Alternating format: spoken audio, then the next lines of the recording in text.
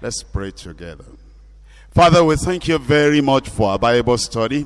And thank you for your goodness. Thank you because you have kept us alive so that we can hear you speak to us directly from your word. We're asking that tonight you speak to every heart in Jesus' name.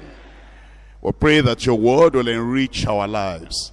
Bless us, Lord, as we study your word. Reveal Jesus to us more and more today. In Jesus' name we pray. We're beginning this study in the book of Revelation.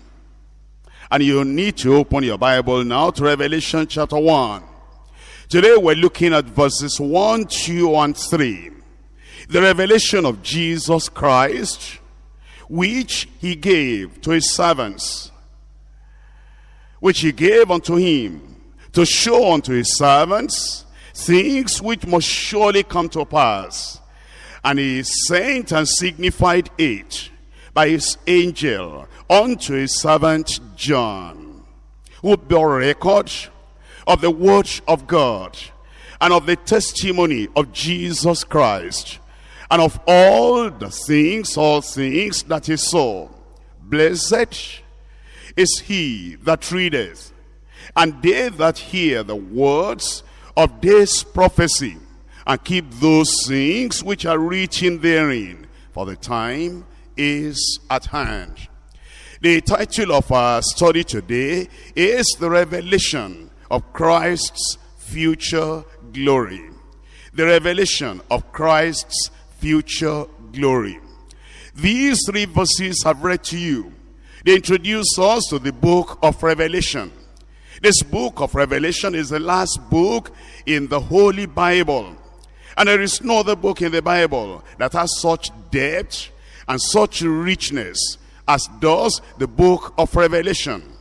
It's a book in which all things in the Bible find an echo, finds a reverberation, and finds a consummation. What I mean is this: what begins in Genesis and continues throughout the books of the Bible finds its end, its consummation in Revelation. Follow me. In Genesis, you have the commencement, the beginning of heaven and earth. Whereas in Revelation, you have the consummation, the climax, the conclusion of heaven and earth. And in Genesis, you have the entrance of sin and the curse. In Revelation, you have the end of sin and the curse. In Genesis, you have the dawn of Satan and his activities. In Revelation, you have the doom of Satan and his activities. In Genesis, it's the tree of life relinquished. But in Revelation, you have the tree of life regained. In Genesis, we have death entering. But we have in Revelation, death as it exits. In Genesis, sorrow begins. But in Revelation, you have sorrow banished. In Genesis, the Savior is promised. But in Revelation, the Savior is preeminent. That means then, as you study the book of Revelation, you'll come across everything that began in Genesis, everything that continues throughout the rest of the books of the Bible. And there is no subject you can study in any other part of the Bible that you will not have a similitude, a symbol, or a shadow in the book of Revelation. The book Revelation itself focuses on Christ's coming in glory, with all of the attendant events and circumstances. For the first time when Jesus Christ came into this world, you know the story in the Gospels, how he was born of a virgin, and he lived a sinless life, and he went about doing good, healing all that were oppressed of the devil, and then he saved souls, he prayed for people, he taught the word of God. But that first coming of the Lord Jesus Christ ended on the cross, because he came at that time in humiliation, and he died in humiliation. He died for our salvation. But now he's coming again. When he comes again, he will not be coming in humiliation. He'll be coming in glorious exaltation. The first time he came, many saw him in his humiliation, in lowliness and humility and meekness, like a servant coming to serve us. But the next time he appears, The next time he comes, every eye shall see him. And all will see, not humiliation, but exaltation. And at that time it will not just be for our salvation, it will be for our glorification. And that's why it's so important as we come to this book of Revelation to study. As we look at these 3 verses today, the 3 verses divide naturally into 3 parts. Verse 1, verse 2, and verse 3. And there are 3 subtitles you have in the study today. Number 1, the revelation of Jesus Christ. The revelation of Jesus Christ. Number 2, the record of John about Christ. Then number 3, the reward of the justified, just Christians. We come to number 1. In number 1, we see the revelation of Jesus Christ. I want you to look at verse 1, and you see this right there. It says, the revelation of Jesus Christ. The revelation of Jesus Christ. That gives you the title immediately. That means then, as we have it in the opening verse of the book, this is the revelation of Christ. The word revelation means uncovering, unveiling, revealing, discovering. It's a discovery. This then is the uncovering and the unveiling, the revealing, the manifestation of the incomparably glorious Son of God, the Lord Jesus Christ.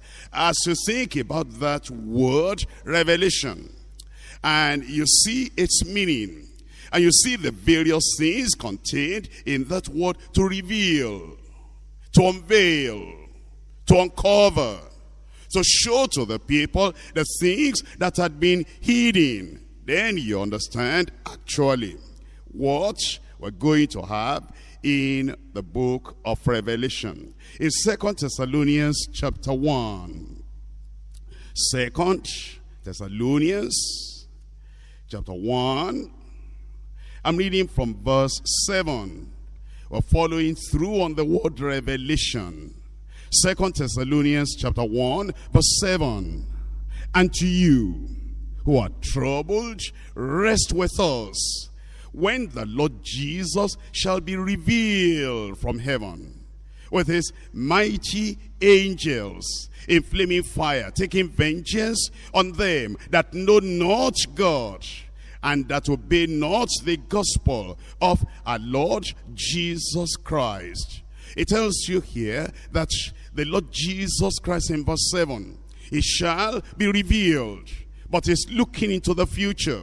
He's looking at the time when he will come in glory, he'll come in power, he'll come with his angels, and at that time he'll not come as a meek, gentle lamb, he'll come as the judging lion of the tribe of Judah.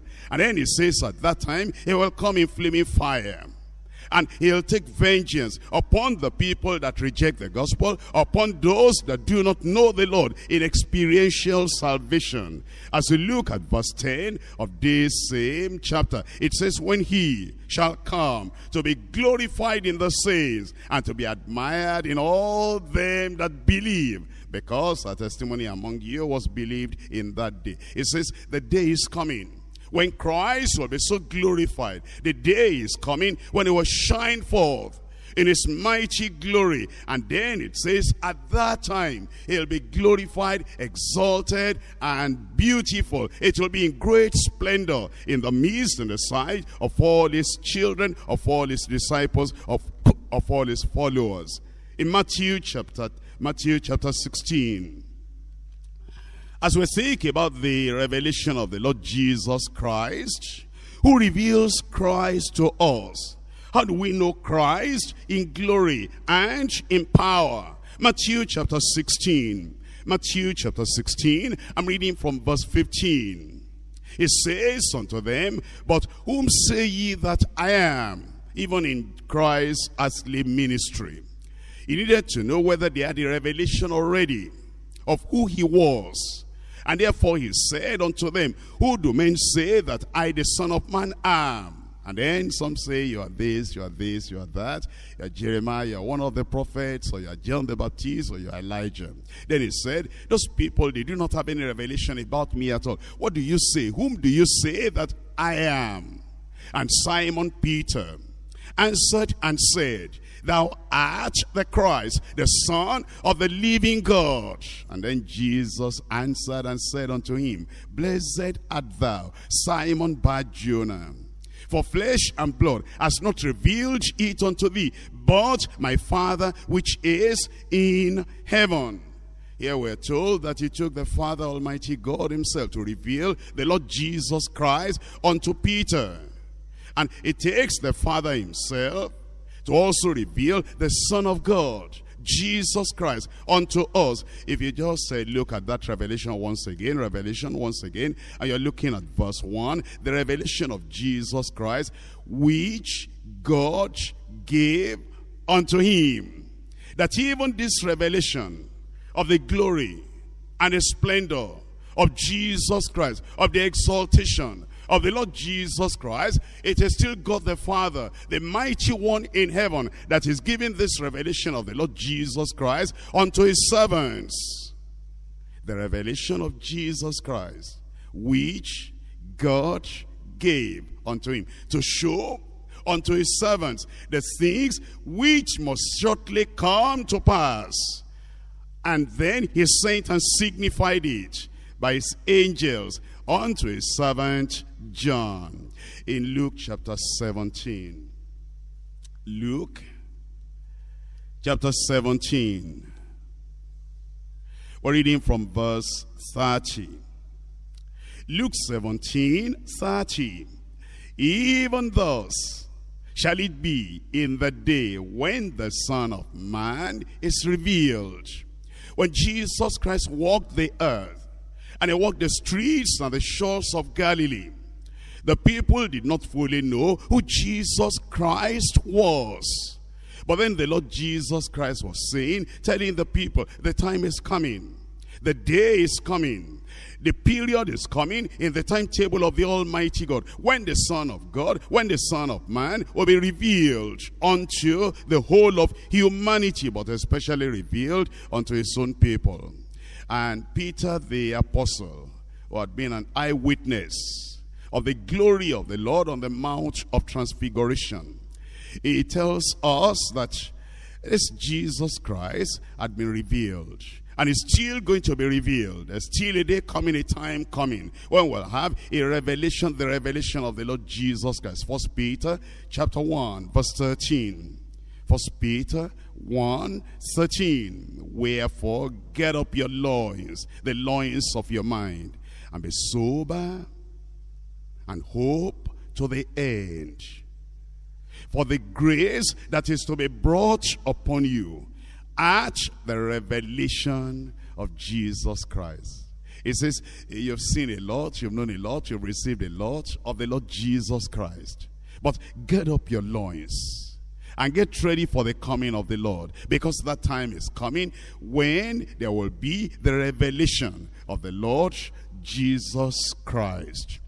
When Jesus Christ was on this earth, the revelation that people had of him was limited. It was limited to the power he was able to manifest, limited to the power of his name, the authority of his name, the majesty of his name. But when he comes in the revelation, that is, in the glory that is to come, then we'll have the fullness of revelation given unto us. As we look at Luke chapter 9. Luke chapter 9. When the curtain was drawn aside, and the disciples of Jesus Christ saw, in a brief moment, they saw the glory, the coming glory of the Son of God. They were surprised. But then it was just to be for that short, limited time. In Luke chapter 9, reading from verse 28, and it came to pass, about 8 days after these things, he took Peter and John and James and went up into the mountain to pray. And as he prayed, the fashion of his countenance was altered. And his raiment was white and glistering. And behold, there talked with him two men, which were Moses and Elijah, who appeared in glory, and spake of his disease, that is, of his death, which he should accomplish at Jerusalem. They were told as that revelation was going on, that Peter and they that were with him were heavy with sleep. And when they were awake, suddenly they woke up and they saw this glory, this splendor of the Lord Jesus Christ. What surprise came upon them? What shock came upon them? Because they had been seeing the Lord Jesus Christ and they had never seen any glory like this, any beauty, any splendor like this. It shocked them. It surprised them. Waking up, they saw. And it says, they saw his glory. And the two men, Elijah and Moses and Elijah, that stood with him. And it came to pass, as they departed from him, Peter said unto Jesus, Master, it is good for us to be here.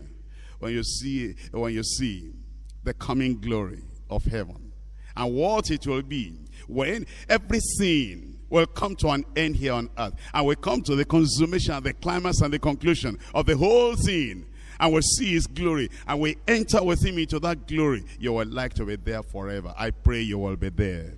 But at that time, Peter just forgot about everything else, and he said, Master, Lord Jesus, it is good for us to be here.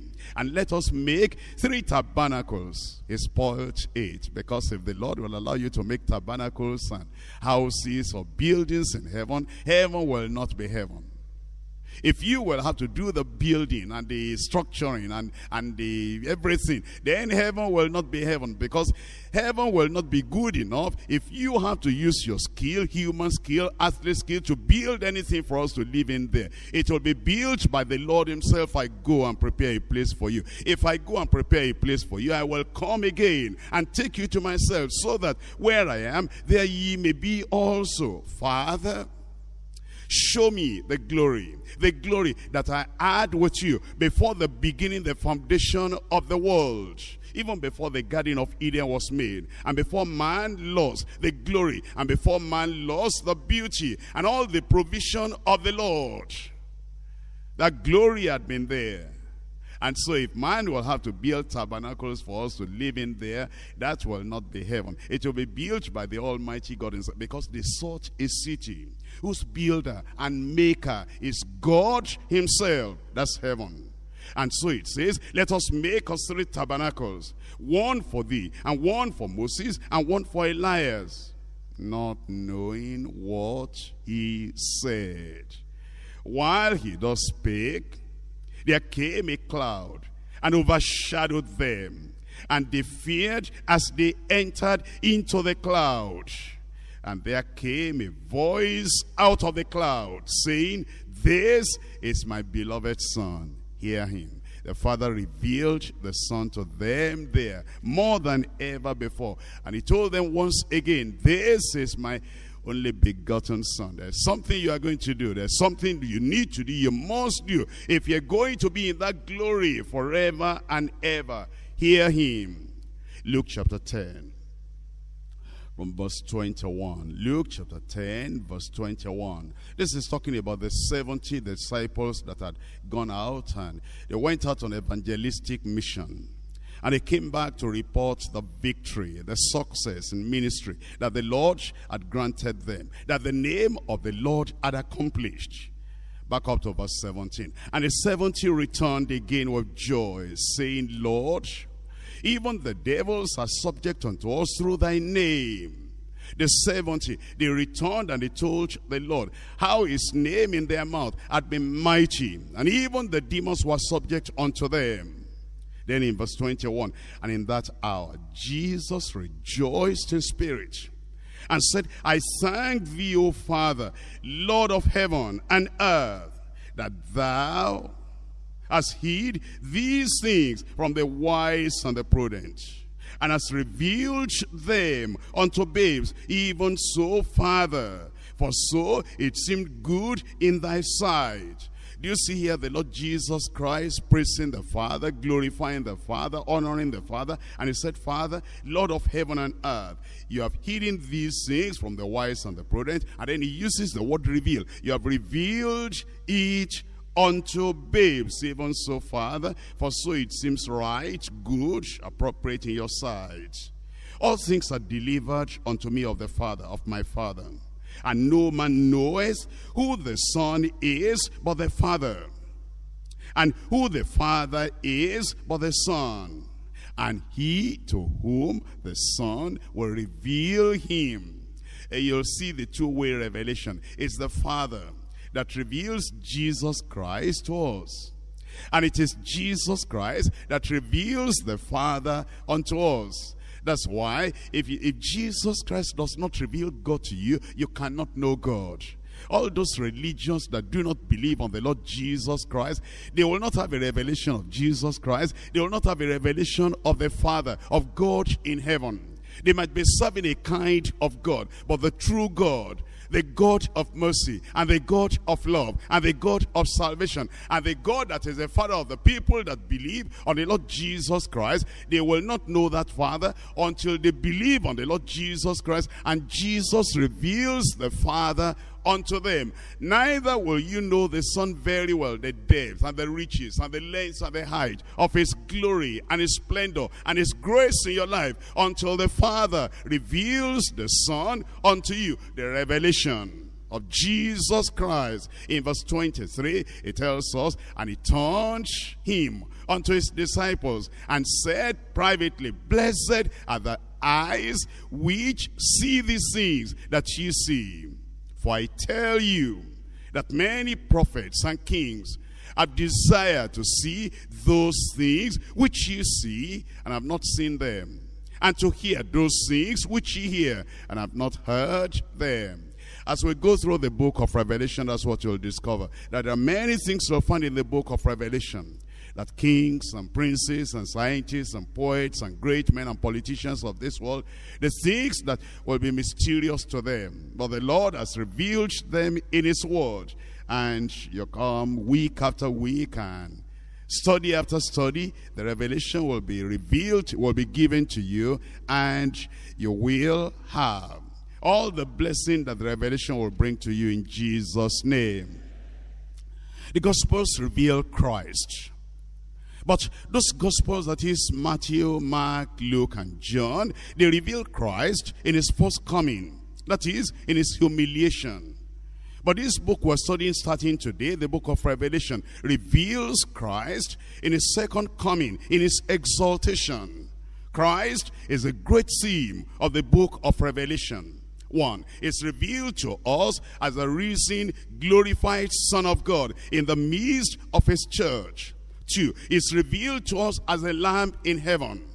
He was the lamb on earth that died for our sins. But as we see him on the throne, the lamb that was slain, who was and is and will be forevermore, is revealed publicly with invested authority and power. Number three, it's revealed as the King of Kings and the Lord of Lords. It will not be the lowly Christ that people were pushing about and nailing to the cross and saying, tell us who has smitten you. But this will be the King in authority and the Lord of the whole universe when you see him revealed in the book of Revelation. And it will be revealed, number four, as the judge upon the throne of the universe. The judge upon the throne of the universe, because it says the Father has committed, transferred all judgment into his hand. Number five, he'll be revealed as the root and the offspring of David, to sit on the throne of David and to rule on the people of Israel. And he will rule and reign forever and ever. He'll be the bright and the morning star. Number six, is revealed as the ruler over all the kingdoms of the earth. You'll come across this as we study through the book of Revelation, that all the kingdoms of this world, they become the kingdom of Jesus Christ, the very Son of God. Then number seven is revealed as the Alpha and the Omega, the beginning and the end, the one who is, who was, and who is to come, the first and the last. As you look at the book of Revelation, then you will find out that we're going to see a glorious vision, a glorious revelation of Jesus Christ in his majesty, in his sovereignty, in his splendor, in his eternal glory. This book of Revelation is not only giving us revelation concerning Christ, it gives us another thing. It's giving us revelation from Christ. That is, there are many, many things that are given us in this book, and it's coming from Christ himself. Christ in this book reveals the spiritual condition of every Christian. Christ in this book reveals the spiritual condition of every individual, saint or sinner. Christ in this book reveals the condition of every church and reveals the necessity of love. He revealed that when he was here on earth, you love the Lord your God with all your heart, all your soul, and all your mind. And then as he comes from glory, and he speaks to every Christian, speaks to every heart, and speaks to the whole church from glory, he reveals the necessity of love. Number 3, he reveals the importance, indispensability, the unchanging, unbending, uncompromising decision and condition of holiness in his church. Follow peace with all men, and holiness, without which no man shall see the Lord. As he speaks from glory, he reveals again that whoever we are, wherever we are, whenever we are ministering, and whatever it is we're doing, without holiness, no man shall see the Lord. And you'll see the way he reveals that as we go into the book of Revelation, the emphasis he puts on holiness, holiness of heart, holiness of life, holiness in your appearance, holiness in your comportment, holiness in your interaction, holiness in your relationship, holiness through and through. The condition, indispensable, uncompromised condition of fellowship with the Lord. Not only that, number 4, he reveals the promise of eternal inheritance for the overcomer. He that overcomes, he says, he will inherit all things. Number 5, he reveals the ultimate triumph and reward of the overcomers. That the overcomers, they'll conquer and triumph over everything. And then number 6, it reveals the final political setup in this world. Not just for each country, not just for the continent of Africa, but for all the whole world. Number 7, it reveals the end of human history. That history will come to an end. And the way people are living, what you see of it now in the world, everything one day will come to an end. It reveals, number 8, the program and the power of the coming Antichrist. It also reveals, number 9, the final triumph of Christ over the Antichrist, of Christ over Satan, and of Christ over evil. And then he reveals, number 10, the victory of Christ, of Christ's power over all forces, human forces or demonic forces. He also reveals the final judgment on Satan and a final end of sin. Number 12, he reveals also the final judgment on sinners. Whosoever was not found written in the book of life was cast into the lake of fire. And then number 13, he reveals the glories of Christ's kingdom on earth, his millennial reign. Number 14, he reveals the ultimate triumph of Christ's saving purpose. As you think about the book of Revelation, then it's all revelation, revelation, revelation. The Lord revealing and revealing and revealing. And I hope you will not miss the studies. And I pray you will not miss the studies. Because these studies will just turn your life around. Then you'll just be happy that you are a Christian. You'll be confident in the Lord. You will know there is no other decision to take. The best thing that can happen to you is just to be a Christian. I come to point number 2. The record of John about Christ. The record of John about Christ. I come back to Revelation chapter 1, verses 1 and 2. The revelation of Jesus Christ, which God gave unto him to show unto his servants the things which must shortly come to pass. And he sent and signified it by his angel unto his servant, who bore record, who bear record of the word of God, and of the testimony of Jesus Christ, and of all things that he saw. Here we're told that John bore record of the Lord Jesus Christ. He's been a faithful and a loyal witness. John had been bearing record of the Lord Jesus Christ, bearing witness to the Lord Jesus Christ. In the Gospel of John and in his epistles, he witnessed and he bore record of Christ's incarnation and of Christ's humiliation and of our salvation through his sacrifice and of our sanctification through Christ's atoning blood. Having borne witness of his humiliation, he now needs to bear witness of his exaltation and glorification. He's not given a greater privilege. Isn't that how God works? That when you have made use of your 2 talents, then he gives you more. And when you've made use properly, appropriately, acceptably of your 5 talents, he gives you more. That's the way the Lord works. John had been faithful in the gospel according to St. John. And every detail, every word that the Lord wanted him to record, he had recorded everything. Not only that, in the first epistle of John, every jot and every tittle, every word and every sentence, every statement the Lord wanted him to make, he made everything faithfully. And in 2 John and in 3 John, he had persecution, he had problem. But that did not make him to withdraw and take back what had been revealed to him. And then the Lord said, if you have been faithful in a little thing, you will have the privilege of having a greater responsibility. And it's like that today in the house of the living God.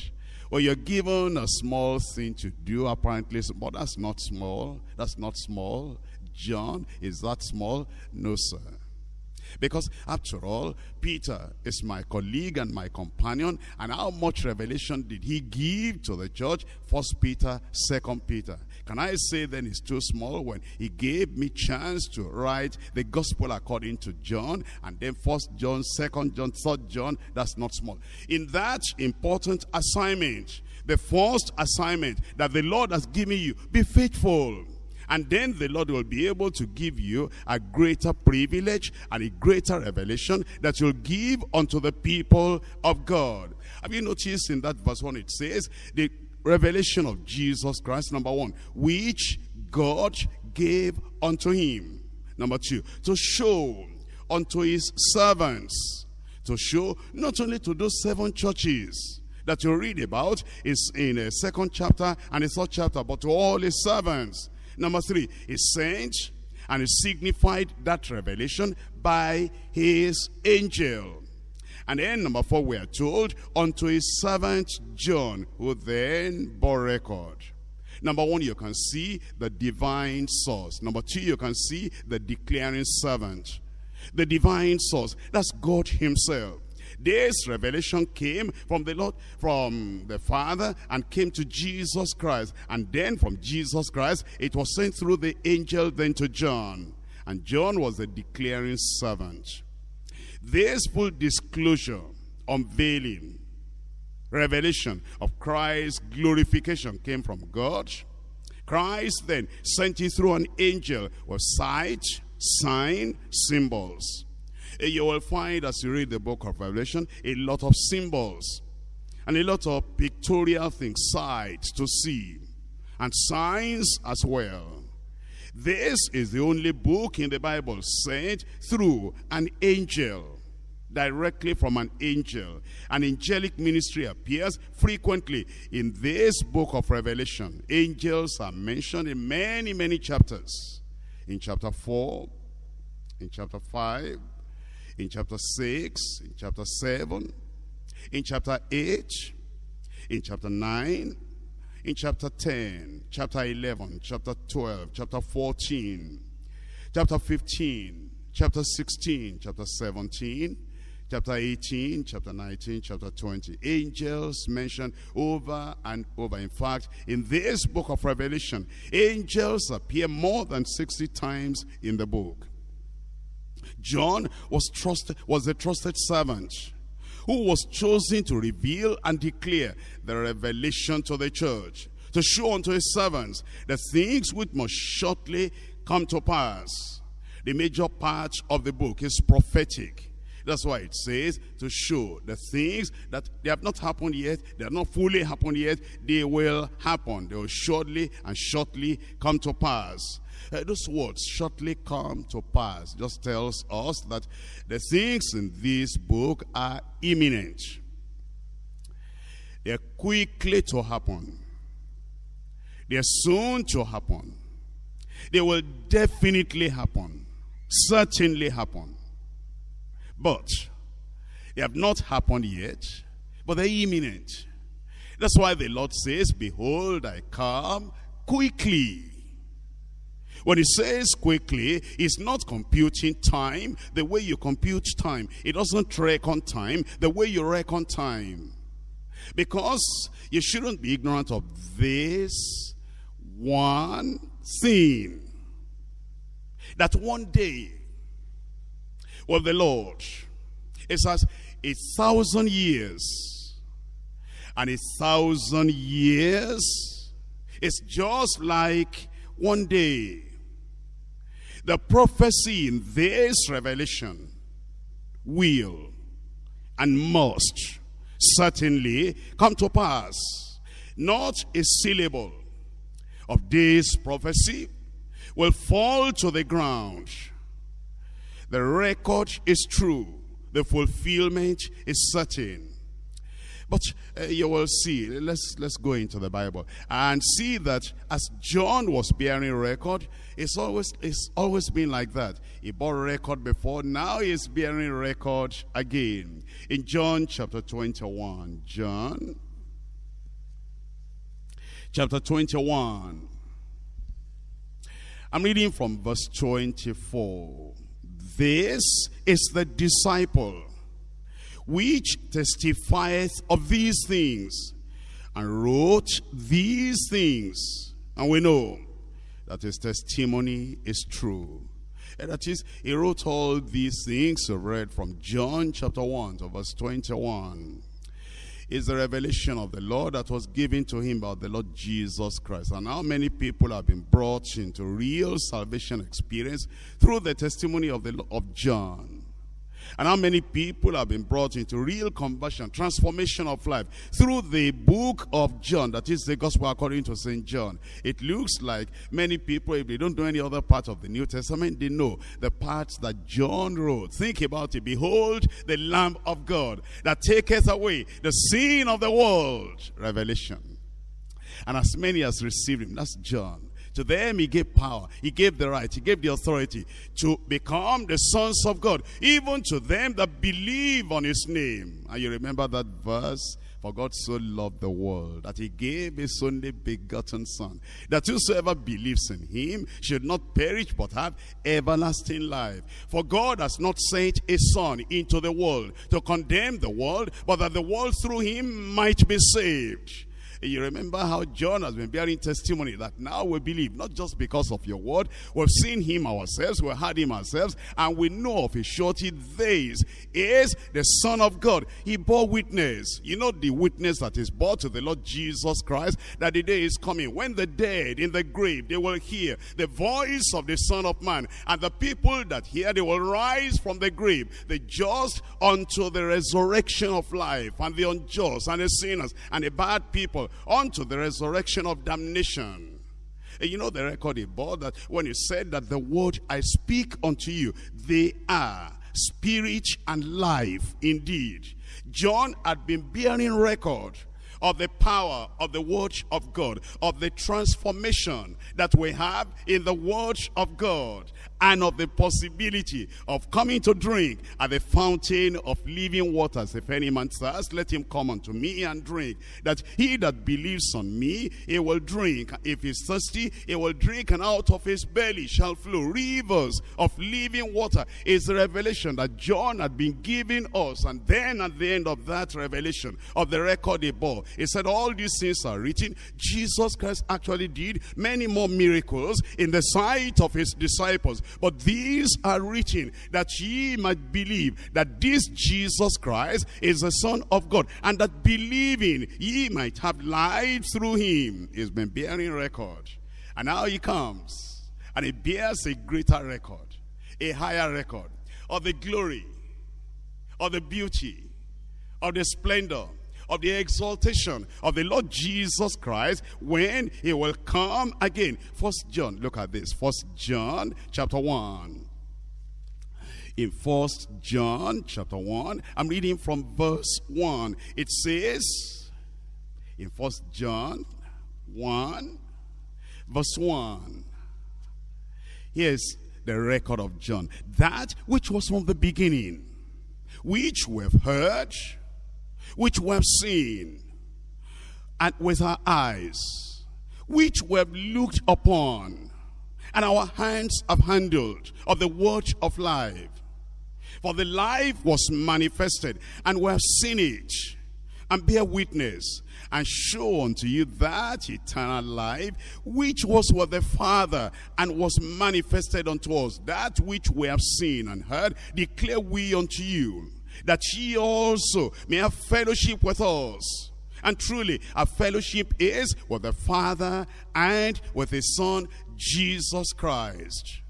You'll see what John is telling us, that he submitted himself to the Lord, giving himself to the Lord, and has been bearing witness. I'm looking at John chapter 5, 1 John chapter 5.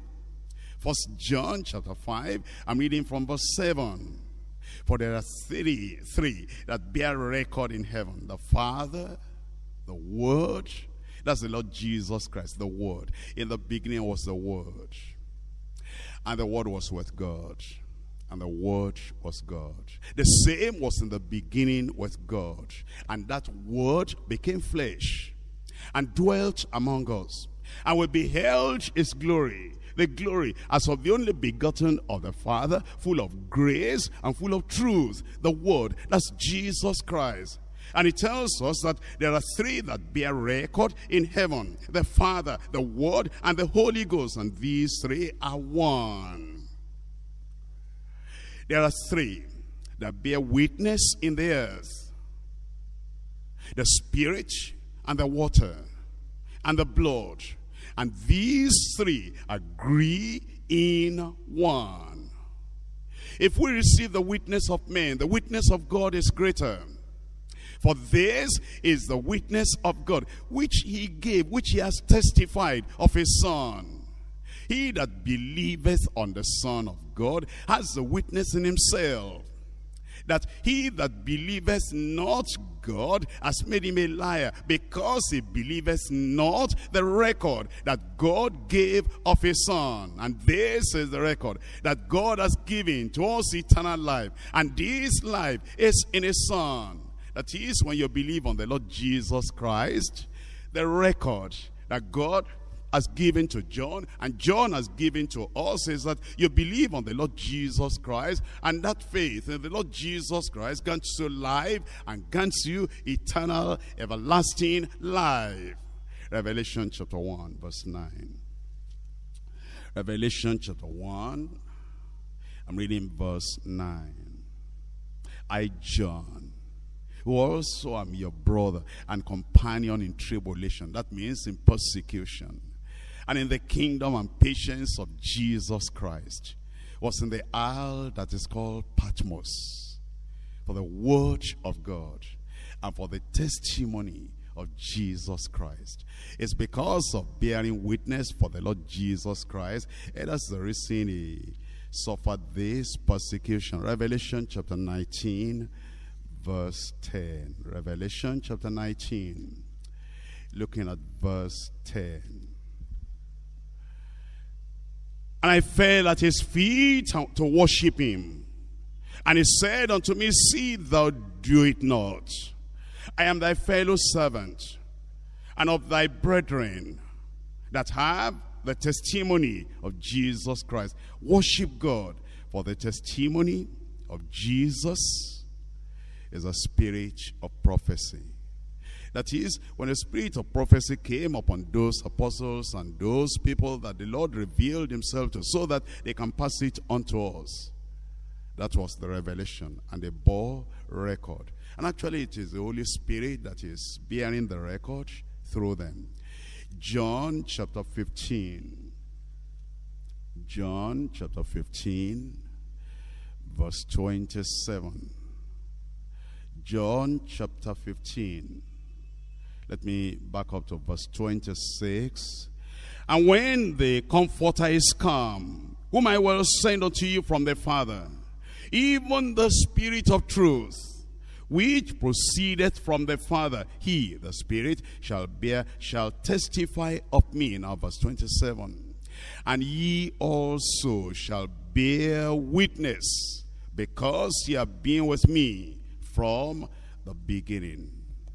Acts 22, verse 15. Acts of the Apostles, chapter 22, verse 15. For thou shalt be his witness unto all men of what thou hast seen and heard. Here the Lord was talking to Paul the apostle, and was telling Paul the apostle, after the Lord had been revealed unto him, that he will bear witness that Jesus Christ is Savior. He will bear witness that Jesus Christ is the one appointed of the Father. It's the only way and the only door that leads to life eternal. That Jesus Christ is the one that has been given for our salvation. That Jesus Christ is the one whose blood will cleanse us and purify us and cleanse us and make us holy and sanctified. Isn't it Paul that gave us the revelation? Jesus Christ, that he might sanctify the people, he suffered without the gate. Let us therefore go outside the gate bearing his reproach. I come now to point number 3. The reward of justified, just Christians. The reward of those who are made just. Because they are justified by faith, they become Bible-believing Christians. And there is transformation in their lives because of the power, the transforming power of the Word of God in their lives. What's their reward? Revelation chapter 1. Revelation chapter 1, verse 3. Blessed is he that readeth, and they that hear the words of this prophecy, and keep those things which are written therein, for the time is at hand. Here we find blessedness. It says blessed. Who are these people that are blessed? Number 1, blessed is he that readeth. And that means when the revelation was written, it was taken to the various churches, unto the angel of the church in Ephesus, unto the angel in the church in Smyrna, unto the angel in the church in Pergamos, unto the angel of the church in Thyatira, unto the angel of the church in Sardis, unto the angel of the church in Philadelphia, unto the angel of the church in Laodicea. And then the seal was given to each of those leaders of those churches. And then he, the leader, will stand before the congregation and read. He that readeth, an individual. And then he doesn't stop there. Blessed is he that readeth, and they that hear. Who are those people? 1, the immediate members of those churches, just like you now, as we're sitting down, and you are hearing the word of God. He that readeth, that's the person standing here. And they that hear, those are the people sitting down there. But it doesn't limit to that. It says, he that has an ear, let him hear what the Spirit says unto the churches. Which means those of us who are here today, 2,000 years after, that now we're hearing. And he that has an ear, let him hear what the Spirit says unto the churches. As we're hearing the word, even now, it says, number 1, he that readeth. Number 2, they that hear. Now, here is the climax of it, and keep those things which are written therein, for the time is at hand. And you see, the blessing actually comes upon the people that keep the things that are written therein. Now, the word keep, when you see that, in the word of God in the Bible. There are three meanings to the word keep. Number one, when you're told to keep something, to guard it, to protect it, not to allow it to slip away from you. Guard it, keep it. Look at 1 Timothy chapter 6. 1 Timothy chapter 6, verse 20. The use of the word keep, to guard. In 1 Timothy chapter 6, verse 20, O Timothy, keep that which is committed to thy trust. Guard it, protect it, preserve it. In 2 Timothy chapter 1, verse 14, to keep, to guard. That good thing which was committed unto thee, keep, guard, protect, preserve by the Holy Ghost which dwelleth in us. Number two, there is a second meaning of the word keep, and it means to obey. To obey. And look at 1 John to see the meaning of keeping in the sense of obeying.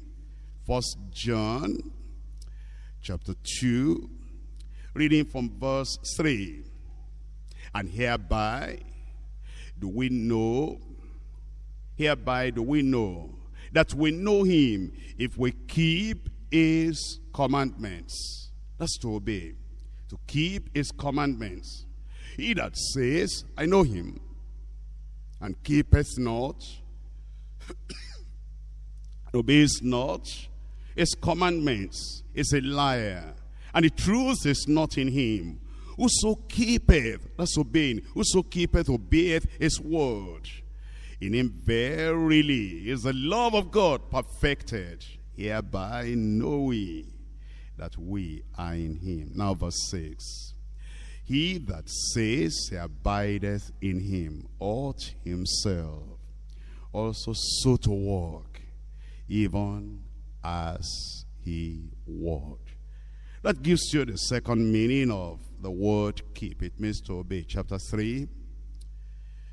3, verse 22, 1 John. And whatsoever we ask, we receive of him, because we keep his commandments. That's to obey. We obey his commandments and do those things that are pleasing in his sight. There's a third meaning of the word keep, and it's to treasure, to hold as precious, to hold as peculiar, and to treasure that thing. Proverbs chapter 4. In Proverbs chapter 4, Proverbs chapter 4, verse 20 and verse 21. Proverbs 4, 20. My son, attend to my words. Incline thine ear unto my sayings. Let them not depart from thine eyes. Keep them in the midst of thine heart. Hide them somewhere. Put them somewhere, that nothing, nobody, and no circumstance will be able to touch it. Treasure it. That's what he's telling us. You're keeping it. You're treasuring it. Luke chapter 2. Luke chapter 2, verse 19. To keep, to treasure. But Mary kept all these things and pondered them in her heart. She treasured them, appreciated them so much, and so she treasured them in her heart. And so as you come to Revelation chapter 1, and you're looking at verse 3, it's telling us that there's something we have to do. If we're going to be blessed, blessed is he that readeth, and they that hear the words of this prophecy, and keep those things, obey those things, treasure those things, guard those things which are written therein, for the time is at hand. Would you notice that this word blessed appears actually 7 times in this book of Revelation? And the number 7 symbolizes completeness and fullness and perfection. which means the fullness of blessing, the perfection of blessing, entire, complete blessing will come to that one that hears the word, that one that reads the word, that one that keeps, obeys the word of the Lord. Look at Revelation chapter 14. Revelation chapter 14, verse 13. 14:13. It says, and I heard a voice from heaven saying unto me, write, blessed, that's the word, blessed are the dead which die in the Lord from henceforth. Yea, says the Spirit, that they may rest from their labors, and their works do follow them. If you are faithful now, if you are loyal to the Lord now, if you are trustworthy now, if you are righteous and holy now, then it says their works do follow after them. Revelation chapter 16, verse 15. Behold, I come as a thief. That means he'll come unannounced, suddenly. Blessed is he that watcheth and keepeth his garments. The blessedness is on the people that are watching. You watch, you are vigilant over your character.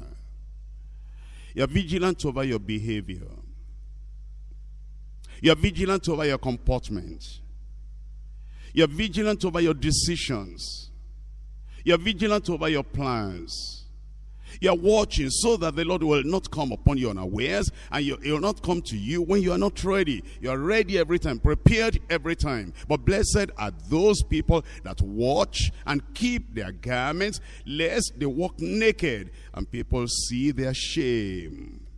In Revelation chapter 19, Revelation chapter 19, verses 8 and 9, the blessedness of remaining pure and righteous and holy. Revelation 19, verse 8, it says, unto her was granted that she should be arrayed in fine linen, clean and white. For the fine linen is the righteousness of the saints. And it says unto me, write it down, write, blessed are they which are called to the marriage supper of the Lamb. And it says unto me, these are the true sayings of God. Chapter 20, verse 6. Blessed and holy is he that has part in the first resurrection. On such the second death has no power. But they shall be priests of God and of Christ, and shall reign with him 1,000 years. The blessedness of sitting with Christ on the throne and reigning with the Lord. But you know, his promise to the people that are holy. Blessed and holy. And then in Revelation chapter 22, I'm reading from verse 7. Revelation chapter 22, verse 7. Behold, I come quickly. Blessed is he that keepeth the sayings of the prophecy of this book. It's always been like that. The blessing of the Lord has always been on the people that obey the word of God. Not just the people that go to church, or the people that carry the Bible, or the people that pretend to be following the Lord, but the people that obey the word of the Lord. Luke chapter 11, verse 28. Luke 11. Verse 28. In Luke 11, verse 28, it says, but he said, yea rather, blessed are they that hear the word of God and keep it. That's why you need grace in your life. That's why your prayer life should be, oh Lord, help me, so that I'll be obedient to your word. Because I know the blessing is upon the people that hear your word and they keep your word and they obey your word. Psalm 112. In Psalm 112, I'm reading to you from verse 1. It says, praise ye the Lord. Blessed is the man that feareth the Lord, that delighteth greatly in his commandments. That's the blessedness. The blessing comes upon the people that delight in the Lord and in the commandments of the Lord. In verse 6, surely it shall not be moved forever. The righteous shall be in everlasting remembrance. He shall not be afraid of evil tidings. His heart is fixed, trusting the Lord. Those are the people that are really blessed of the Lord. Come back to the New Testament, Luke chapter 12. Luke chapter 12, verse 37. Luke 12, verse 37. Blessed are those servants whom the Lord, when he cometh, shall find watching. Verily I say unto you, that he shall gird himself, and make them sit down to meat, and he will come forth and serve them. James chapter 1, verse 12. James 1, verse 12. The blessedness of the people that follow the Lord with a sincere heart. The blessedness of the people that serve the Lord in all circumstances in life. James chapter 1, verse 12. Blessed is the man that endureth trials, troubles, temptation. For when he is tried, he shall receive the crown of life, which the Lord has promised to them that love him. You see the blessedness in the scriptures, and you see the people that are blessed, and I pray this year you'll be a candidate of the blessing of God in Jesus' name. The revelation of Jesus Christ, which God gave unto him to show unto his servants things which must shortly come to pass. He said, and he signified it by his angel unto his servant John, who bear record of the word of God, and of the testimony of Jesus Christ, and of all things that he saw. Blessed is he that readeth, and they that hear the words of this prophecy, and keep those things which are written therein, for the time is at hand. I invite you today, I invite you all the days and all the weeks ahead of us, that you will come and hear. Then you'll pray and have the grace to obey, and blessings will never stop in your life. Why don't you rise up and say, Lord, give me the grace, give me the grace. I will not only hear, I will have the grace, I will have the strength, I will have the power to be obedient to your word. And then your blessing will be upon me. Your blessing will be upon me. Your blessing will be upon me. Your blessing will be upon me. Keep the word of God. Obey the word of God. You are going to pray. I'm not going to release you if you don't pray. Don't think I'm going to be in a hurry and release you because you are quiet. You will open your mouth because my teaching is not enough. If you do not pray, you pray it in, you soak it in, you sink it in, you allow it to transform your life and change your life. And if there is no evidence that you are going to keep it, you are going to obey it, then we have not finished, we cannot finish. We only finish when I see that you pray that the word will come into you.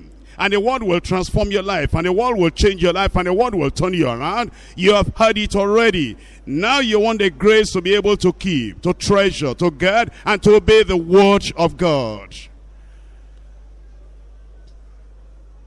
The blessing comes when we have the grace to obey.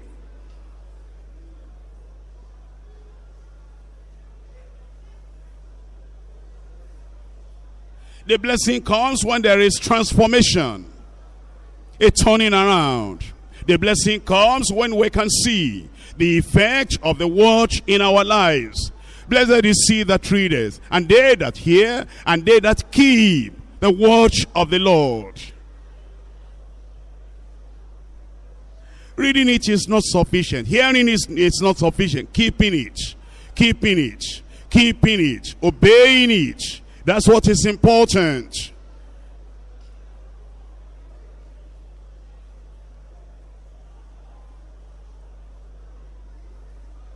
We have not finished until we pray it through. Until we pray it in.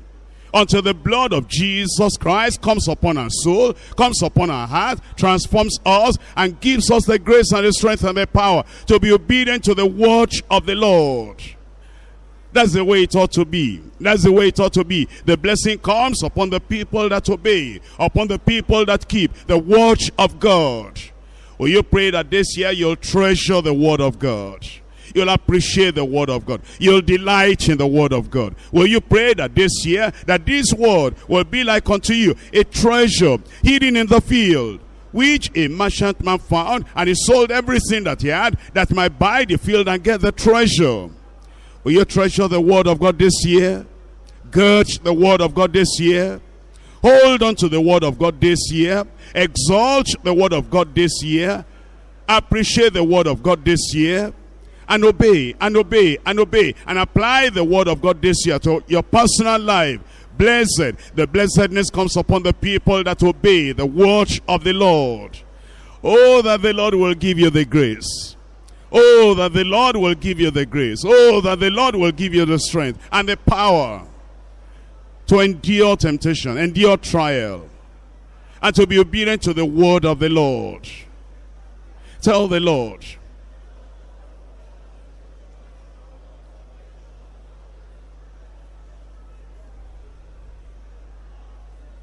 tell the Lord to help you, that you'll not just be hearers of the word only, but you will be doers of the word.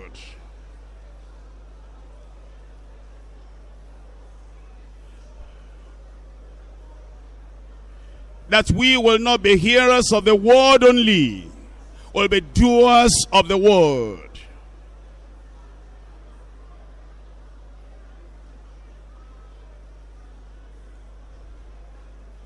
Coming is not enough, coming is not enough. Hear it, hear it, hear it. Then ask grace from the Lord to do it. Hide that word in your heart. The word have I hid in my heart, that I might not sin against thee. That I might not sin, that I might not sin, that I might not sin against thee. That's why we study the word of God.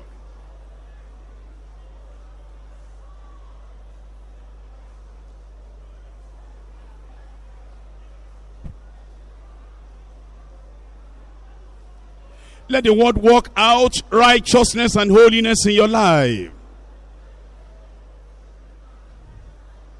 Let the word of God work out righteousness and holiness in your life. Let it change the habit of just hearing the word of God and then getting up and running away. Don't go yet, don't go yet, we have not finished. Don't go yet, we have not finished. Stay there and pray.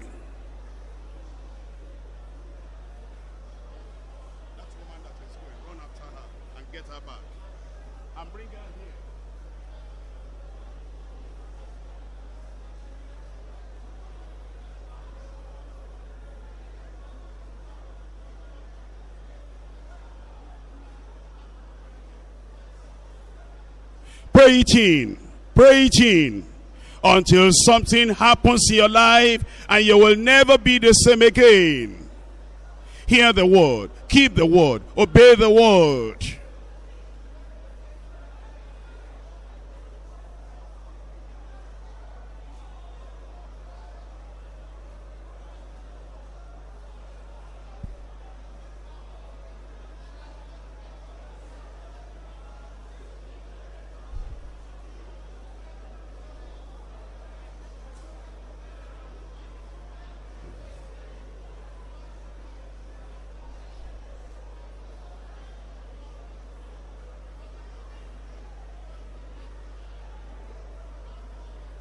Tell the Lord, you need grace in your life, grace in your life, to be obedient to the word of the Lord.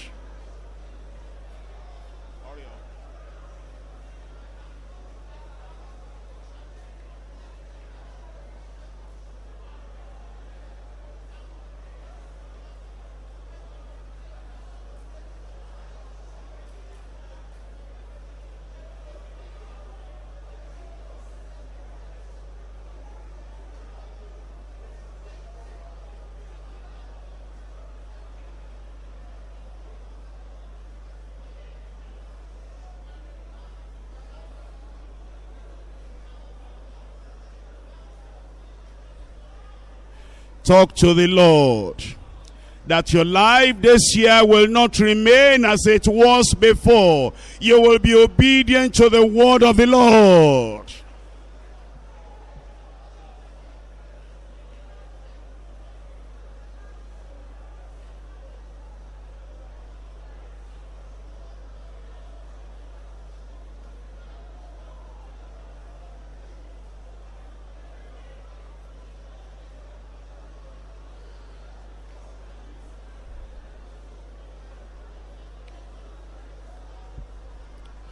Blessed are the people that keep the word of God, that obey the word of God.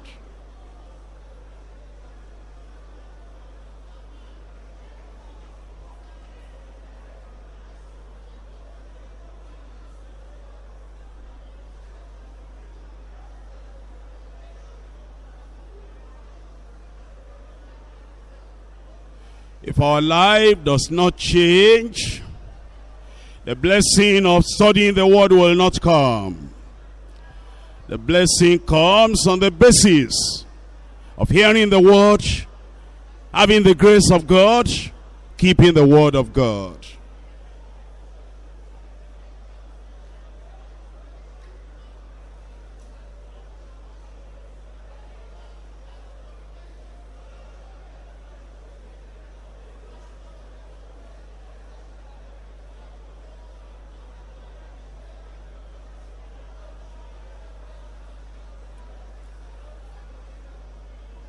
Heavenly Father, we thank you very much today. Thank you for the study you have given us.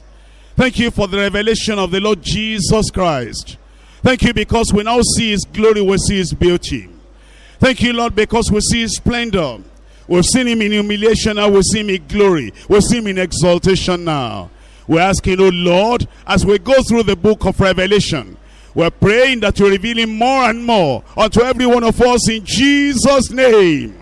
And we're asking, oh Lord, that as you reveal him to us more and more, our hearts will change, our lives will change, our families will change. That beholding the glory and the splendor and the majesty of the Lord will make us, Lord, to have the character of Christ and the lifestyle of Christ in every one of us in Jesus' name. We pray, Lord, that you give us the decisiveness or the purpose of heart, so that we'll be coming every Monday. And every week we'll listen to your word, and it will transform us until we'll come to the full knowledge and the full replica and conformity into the life of Jesus in Jesus' name. Lord, as we go back home now, the people that hear us, let them see there's a difference in our lives. So they know that your word has touched us. Your word has turned us around. Your word has transformed us. And they will know that we're being in the presence of Jesus. We pray, Lord, that the past life, that we just come to hear the word of God, and we still talk the same way, act the same way, dress the same way, behave the same way, and it appears we're just hearing and the word is not making an impact in our lives. We pray that from today, it will change in Jesus' name. The grace to live to please you grant to every one of us. Thank you, Lord, because we know you have answered. In Jesus' name we pray. Everybody said, wonderful. You are such a wonderful congregation. Now, remember, do you remember something that is taking place at this weekend? Tell me, what is it? Again? Because I reserved all my praying to that covenant time. That's why, praise the Lord, that's why when you came on Sunday, do you remember when you came for a Sunday service? Did I pray? No, because I said, if I pray now and you get it, you will not come. So that's why, and I've been preparing. I'm telling you, I've been preparing. When you get there, write all your requests, write everything you have. Mountains are moving away. Impossibilities are becoming possible. You know, if you didn't love me before, when you get to that place, by the time we finish, you will have you wake up in the morning, you see blessing. In the afternoon, you see blessing. Every time you see blessing, if you didn't want to love me before, you first of all say, I like this man. And then later, you will love me. God bless every one of you. Bye-bye. Where are we going to meet? I'll see you there.